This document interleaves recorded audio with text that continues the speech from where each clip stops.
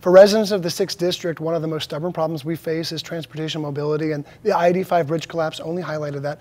I'd like to ask both of you what you would do to increase mobility, and would you support transit if the voters in this district demanded it? Mr. Ossoff, you go first. Well, growing up in Metro Atlanta, I feel like I spent about half of my life sitting in traffic on 400, and it's only gotten worse. And I think with the bridge collapse on 85, we know now more than ever that we need renewal of our infrastructure.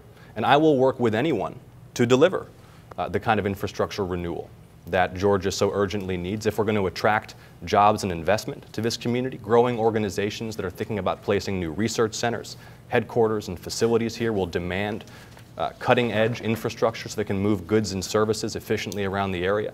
Young people getting degrees in science, technology, engineering, and math, preparing for the high-tech economy, demand that kind of mobility for quality of life. But if we're going to achieve that kind of thing, Greg, in Congress, we need some independent leadership that can work across the aisle. And I've said clearly, I'm ready to work with the White House on an infrastructure package. But if we send another career politician, another career partisan politician to Washington, like Secretary Handel, I'm afraid we're going to get more of the same, more gridlock, more dysfunction, and not the kind of results that Georgia needs when it comes to renewal of our infrastructure.